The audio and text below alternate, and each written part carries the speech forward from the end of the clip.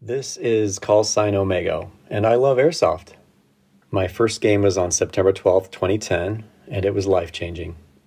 Since 2012, I've been heavily involved in the management of Family Farm Airsoft Field, which has expanded significantly in attendance, equipment, infrastructure, and the quality of the events that take place on our 55-acre area of operations.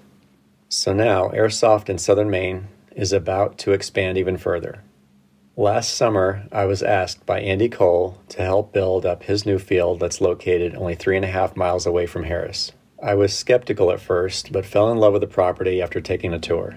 Cole's Family Farm Airsoft Field has 58 acres of magnificent airsoft playing area. There are mature trees, hills, gullies, brooks, irrigation trenches, trails, bridges, forts, large parking areas, a firing range, and a huge valley in the middle that features rows of Christmas trees and a pond. We are allowed to use all of it. Andy Cole has already invested tremendously in his field and wants us to enjoy playing there.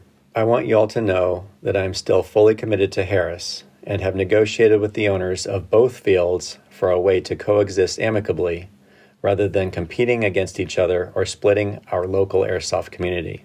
My interest is to benefit you, the players. It turns out that the owners actually do not want both fields to be open on the same days. Therefore, during 2023, from May through September, we are trying a pattern of having Coles open on the first Saturday of the month and Harris open on the remaining Saturdays of each month. Always check the websites to verify which field to go to instead of showing up at the wrong place. But if that ever happens, you can always get to the other field in just a 5-minute drive. I'm confident that all of this is a good thing. We are keeping things fresh, exciting, and evolving for all of you. Now you have 2 massive AOs to play in. Who would have thought that Dayton, Maine would become an airsoft hub?